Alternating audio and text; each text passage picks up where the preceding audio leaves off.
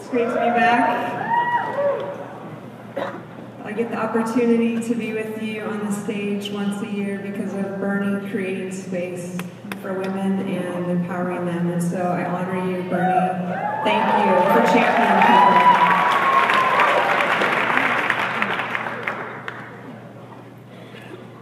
people. And today I feel it's significant. I usually share about Carrie Judd Montgomery, who's one of my heroes.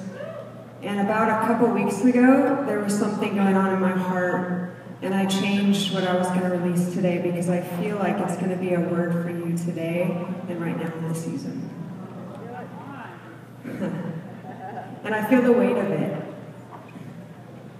I feel the weight of it. I feel like many of us are pregnant with dreams and promises and destinies, and that today for some of you will be a day of birthing.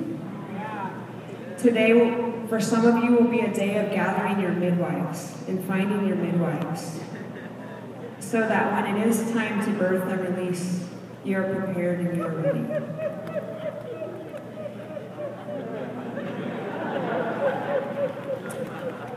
I don't know if we can get the PowerPoint up, but that would be great if we could. I feel like today will be a defining moment for you guys. What's being released today is actually some of the research I did with Bill. The book's not going to be out until January 1st of next year. So what you guys are getting right now is you're pioneering, you're getting something ahead of time. So whatever you want to do with that, you guys get a little treat, a little insight story. Spring Up Oh Well, this is a picture of a key. That's my hand. I wrote Spring Up Oh Well. That's the key to Evan Roberts' house in Wales when I got to go on a trip there.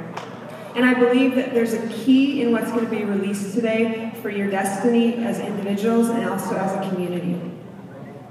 Because what if BSSM is just an excuse for God to congregate this community and prepare you? What if this is the community God wants to bring the next Jesus People movement through, the next Welsh Revival, the greater thing? What if we're all here because God has positioned us and aligned us for such a time as this to actually lead and break the next generation into the promised land? And so a lot of things happen. Jess, you can start heading up. A lot of things happen when I release this, and I'm really excited. This is Jessika Tate. Come on up,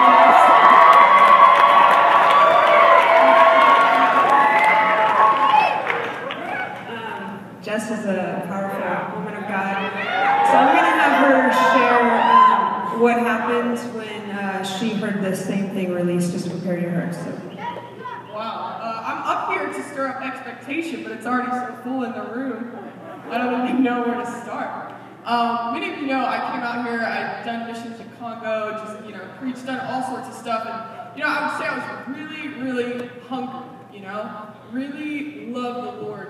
And one of those things, like, God increased my capacity, but I don't know how much more you can stretch me. Anybody ever been there? So how many of you have done Jen's class, Defining Moments? Come on, a little shout. If you got rocked, just give a little shout. If you did Jen's class, okay, awesome. And the last one with Papa Mark, man, it just got better and better. I got to be part of several terms. It just got better and better. But my very first term, I was here. I was a student in the very first class, and she was teaching on this, the Welsh Revival. And as she was speaking on a man by the name of Reese House, I just began to feel the presence of God come into the room so thick that I literally slid out of my chair, was on the floor, face first, not having a clue what was going on around me. I tell Jen, I'm sorry, I lost track of what you were saying because I was being so rocked by God. So I think she would say, it's okay, give yourself permission. If you start getting wrecked while she's talking, that's okay, right? That's okay? Okay? So I'm on the ground, and he just begins to rock me. And I'm weeping, and I don't know why I'm weeping, and I'm shaking, and I don't know why I'm shaking, and I go home, my roommates are on the back row back there, and I said, look, something is different.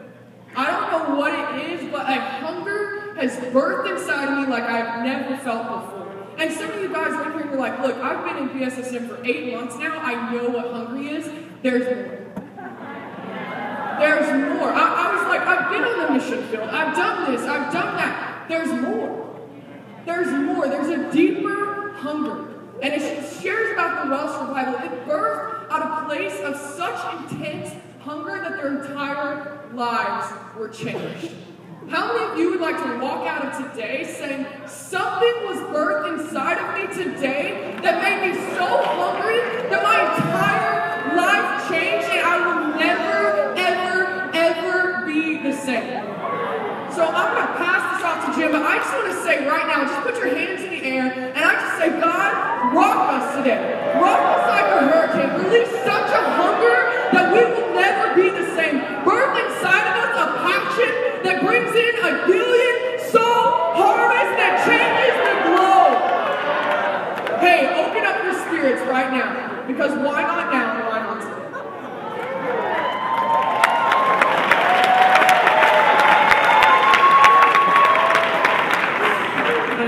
That's a nice little introduction for you.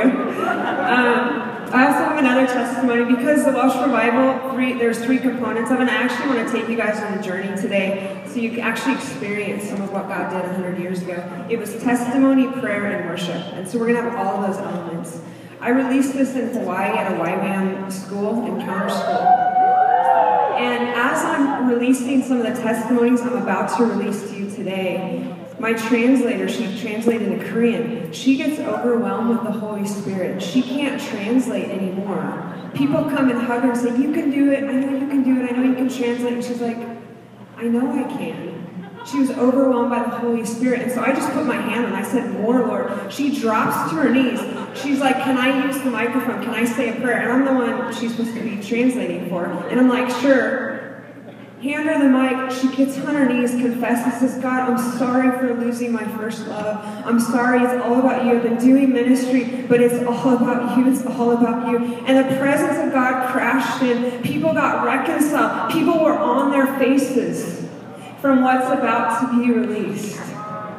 It was a defining moment for that community. It was a defining moment for Jessika. It was a defining moment for many people. It has marked me. And so I'm just saying that so that you guys compare your hearts. I feel like there's some of you, as I'm sharing, are going to start to physically feel fire on your body.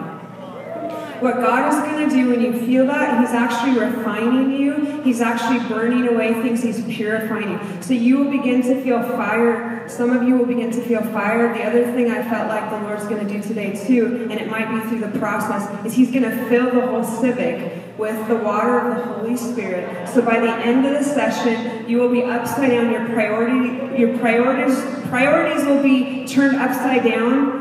And you'll be totally flooded with the Holy Spirit in a greater measure. So Holy Spirit, we welcome you.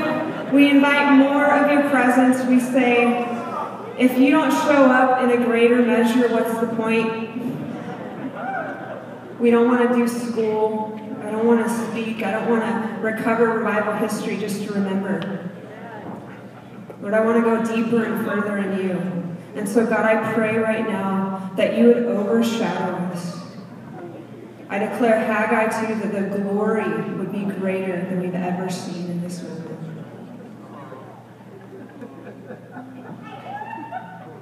God, would you let your fire come? God, would you position us for the next wave of revival that's coming? This tsunami wave of revival that's greater than the Jesus People movement, it's greater than the Welsh Revival. God, would you position us? Would you bring everything into alignment?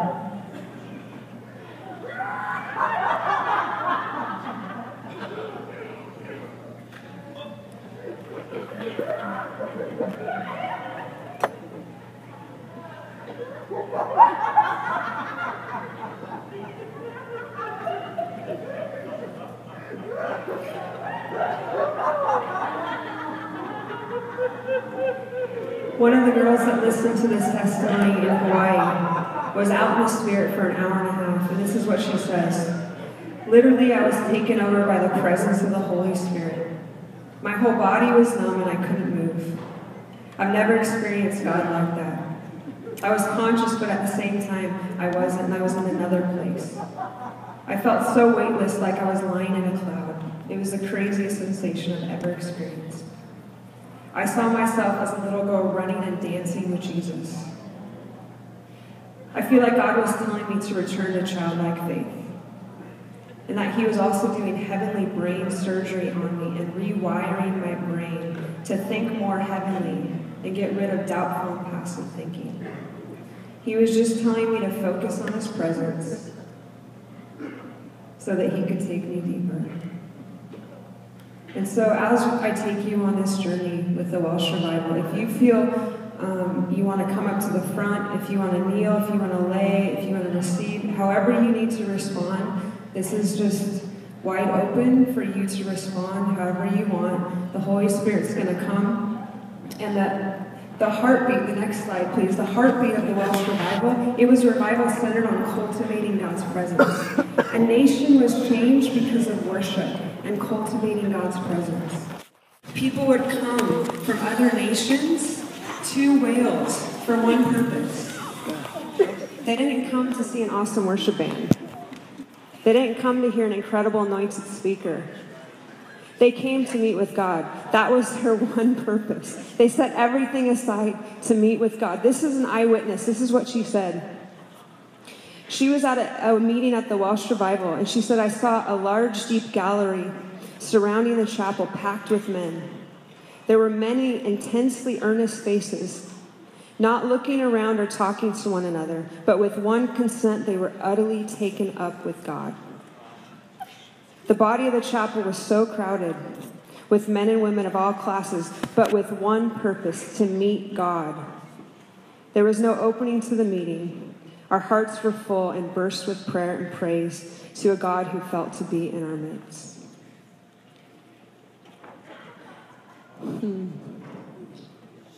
Evan Roberts, 25, 26-year-old, when he actually led the revival. God cannot do a great work through you without doing a great work in you first. I say BSSM qualifies as God doing a great work in us, as he's preparing to do a great work through us. So Evan Roberts had a series of encounters. We can go to the next slide, please. Had a series of encounters around the same time. There was a revival that started breaking out in this place in Wales called Newquay. And the way that the revival actually started was before Evan Roberts. There was a meeting going on of people seeking more of the Holy Spirit. And this girl named Florrie Evans got up. She was just a teenager. And in the middle of the meeting, with a tremor in her voice, she said, I love Jesus Christ with all my heart. And when she said that in the meeting, it was a catalytic fire. And that was what started the Welsh Revival.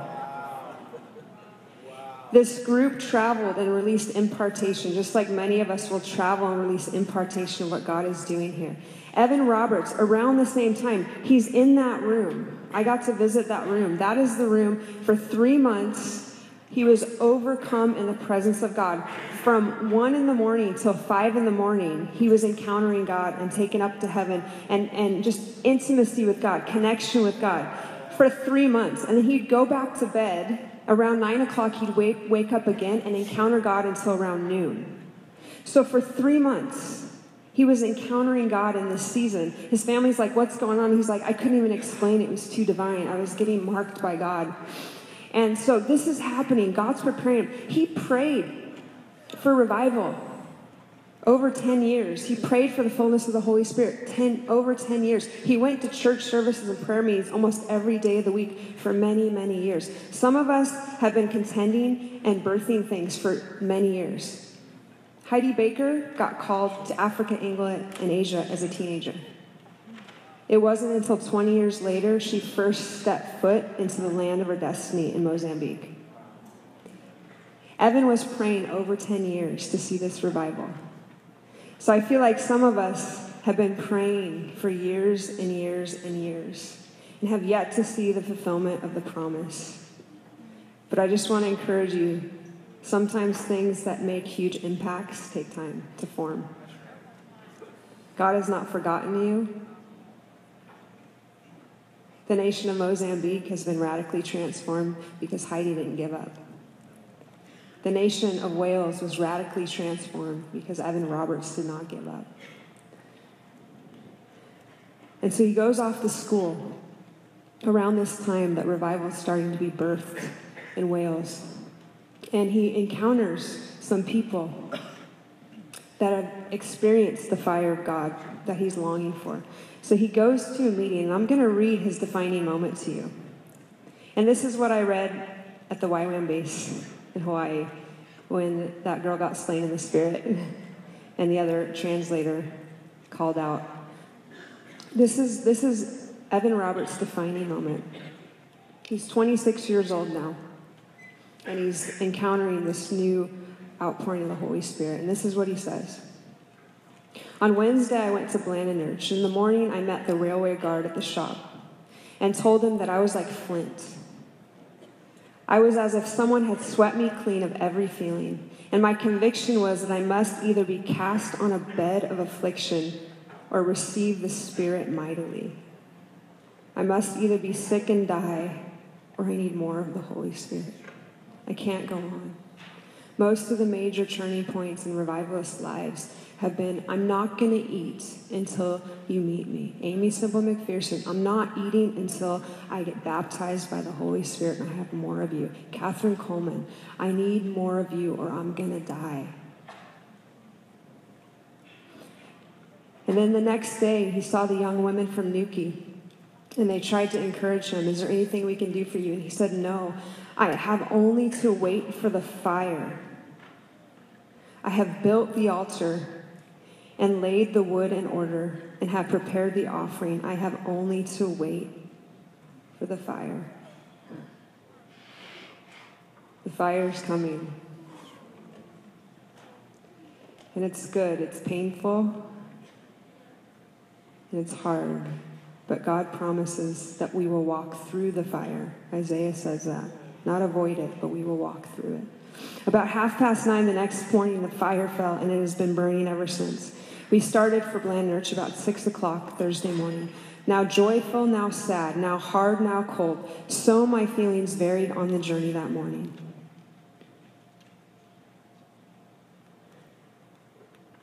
Fellow revivalists, when your emotions are extreme, it's usually because you're on the verge of one of your biggest breakthroughs.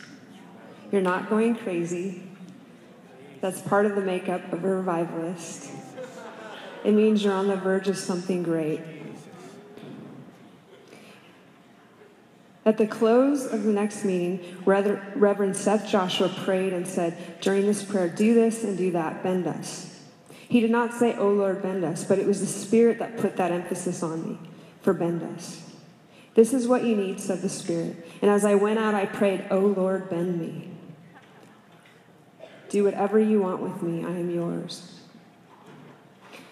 On the way to the 9 o'clock meeting, Reverend Seth Joshua remarked, we are going to have a wonderful meeting today. And to this I replied, I feel myself almost bursting.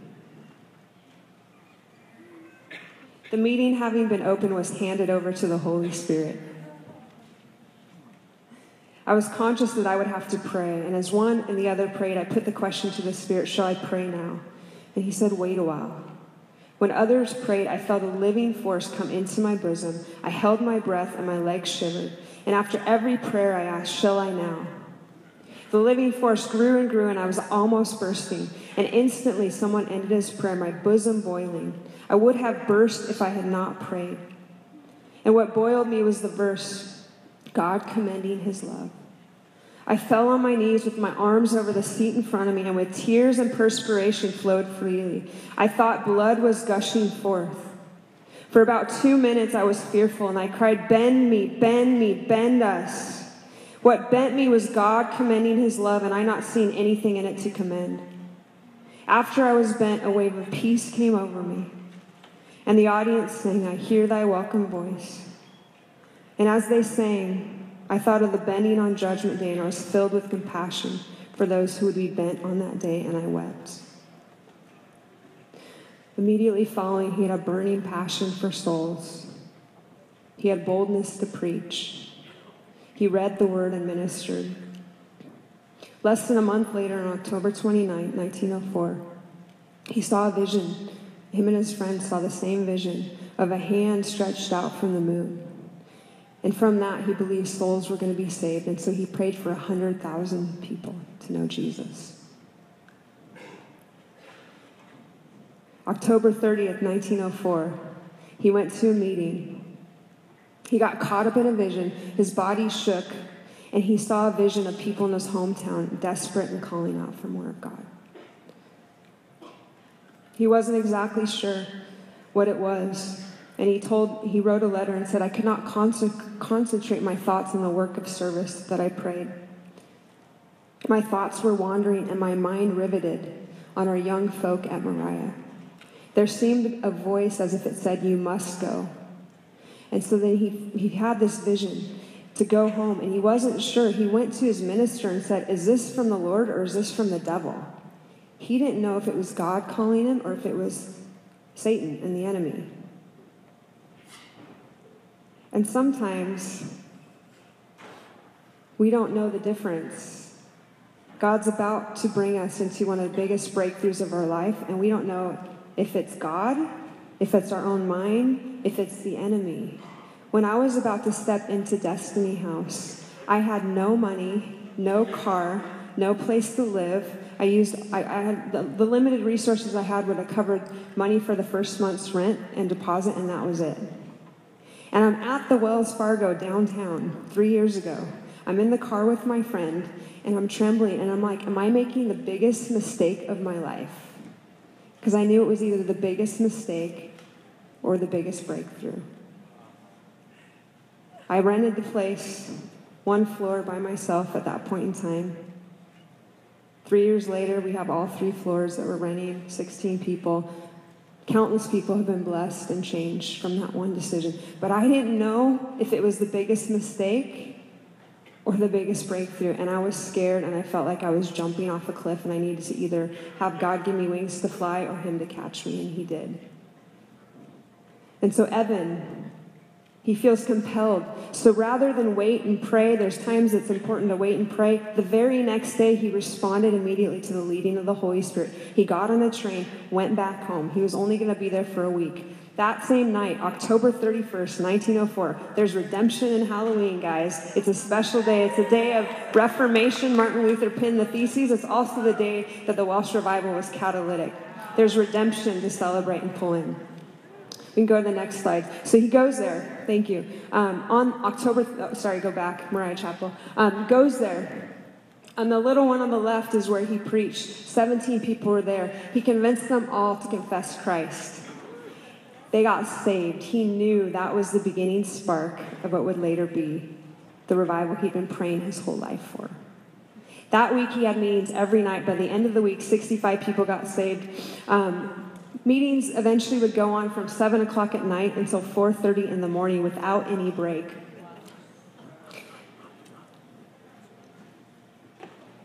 We can go to the next slide. Cities were transformed. There was city transformation. Less than 4 months later, over 84,000 people got saved. Can you believe that?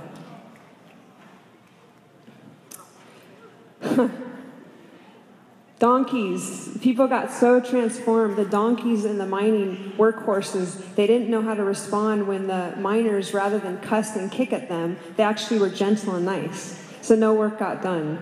At stadiums, can you imagine a football stadium? Worship songs breaking out spontaneously. People forgiving debts, people paying off debts, reconciliation. It was city transformation, and it all came from a place of cultivating God's presence and worship. The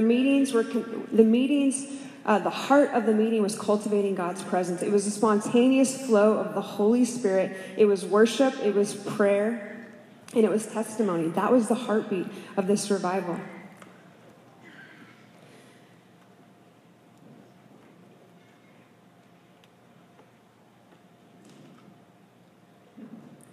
And I feel like we're on the verge of another great awakening, another great revival. And that's part of the reason I felt to shift this talk to Evan Roberts, to what can we learn from him.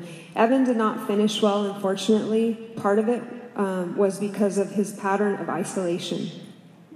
He was a revivalist that was catalytic for a revival, but he had a pattern in his life where he did not dive into community, but he isolated himself. And that's what we need to know is we need community. We need to strategize, surround ourselves with community so that we can birth and bring the revival God wants to do in and through our lives. I feel like the glory that's coming, that tsunami tidal wave that's been prophesied is so great. The glory is going to crush us if we are not in line and positioned exactly where God wants us at the right time. Evan said yes immediately and went and was catalytic. He could have said no. So there's moments, I know a lot of us are praying about summer, where are we going to go next? Position yourself. What do you burn for? If you burn for the Congo, maybe God's positioned you here to find other people that burn for that. Maybe you'll live together. Maybe you'll be strategic and pray together so that when you go, you can take a nation from what happens here in Reading.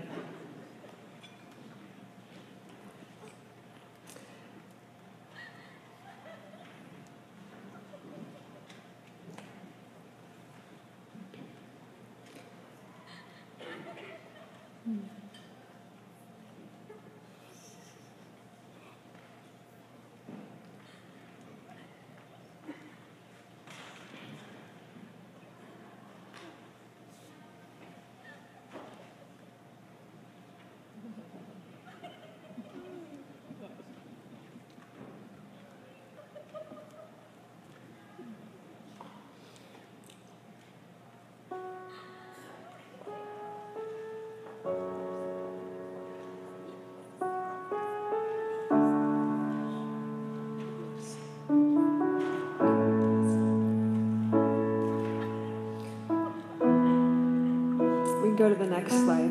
What we're going to do right now is, this is a prayer that Evan Roberts would send on ahead of him. He would have the children pray this prayer, so by the time he got there, revival was already breaking out.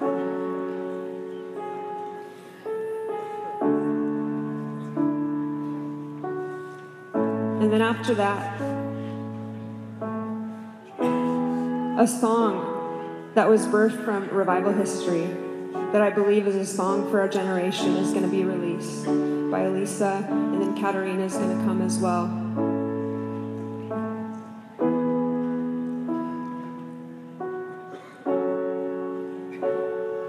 And I want to declare that today will be a defining moment for some of you. That you'll be marked. Total consecration, total surrender comes from knowing God, knowing the one thing. It doesn't come from let me surrender, let me give everything. That comes from a place of encountering God. And so if we know Romans 8:32, if God didn't even spare his own son, how could he not give us all things? Once we know that, we're undone for life. We're undone for life. And so I want to call you guys today to total consecration, to total surrender, to total alignment. Like when you're pregnant, you cannot eat junk food. You cannot drink wine. You have to focus. And I feel like, what if our generation is in a place where we are focusing because we are about to push through? And what if the jar that's about to be poured out just needs a few more prayers, and then this revival is going to come and sweep us all away? What if? But we need to focus. I feel like now is the time of focusing. Now is the time of gathering your midwives. Now is the time of preparing. We have at Destiny House, we have someone that's very pregnant, about to have a baby this week or next week. When this baby comes, our whole community is going to get together and do worship in the house so that the baby is birthed in the presence and glory of God. The same is for revival. We have to be ready. If we're not ready, we can miss it, and the glory that's coming is so big it will crush us. So I urge you and I call you guys to be sanctified, to be set apart, to be consecrated, to let anything that is in your way disappear. This is what Evan Roberts said. This is the plan he gave every single night at his meetings. He says, this is what the Spirit revealed to me. We must confess before God every sin in our past life that has not been confessed. We must remove anything that is doubtful. even the good things. Total surrender. We must say and do all the Spirit tells us, and we may make a public confession to Christ. And so right now, we're going to read this prayer. I don't know if you can see it, but we're just going to declare this over us. This is the prayer that he sent aside. And when this happens, I believe God's going to rush in even greater power. So on the count of 3, however you want to position yourself, we're going to ask for the Holy Spirit to crash in. So send the Spirit now for Jesus Christ's sake is the first one. So on the count of 3. 1, 2, 3. Send the Spirit now for Jesus Christ's sake. Send the Spirit now powerfully for Jesus Christ's sake. Send the Spirit now more powerfully for Jesus Christ's sake. Send the Spirit now still more powerfully for Jesus Christ's sake.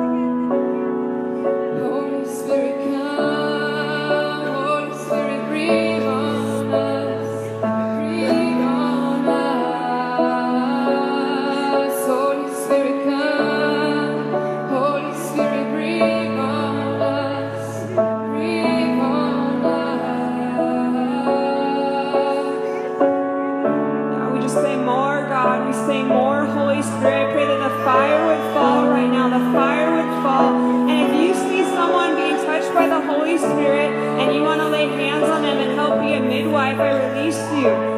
If you feel fire